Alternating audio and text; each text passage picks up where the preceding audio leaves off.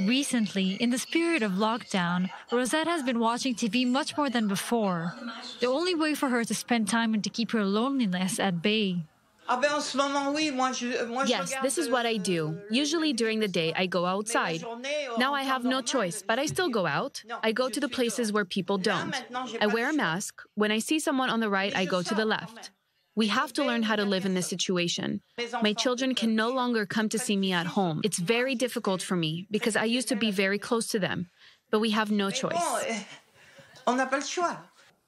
A new hardship for Rosette. Born in France in the 30s, she has already survived the worst.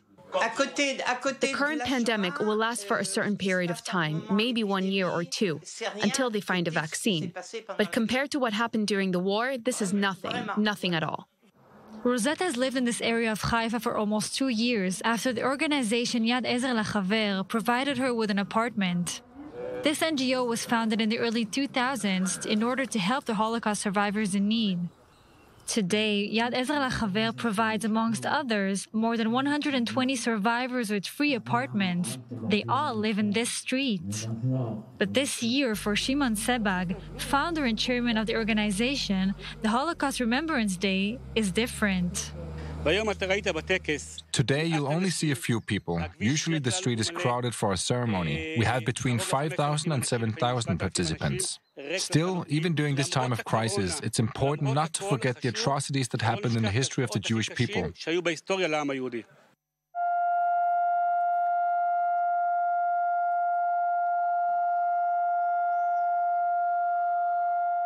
Not to forget the atrocities, but above all, we must not forget those who have been through them.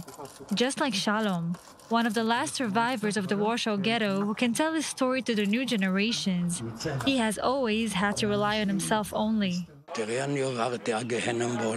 I have lived hell on earth, and I'm the only survivor from my entire family. The state never gave me anything.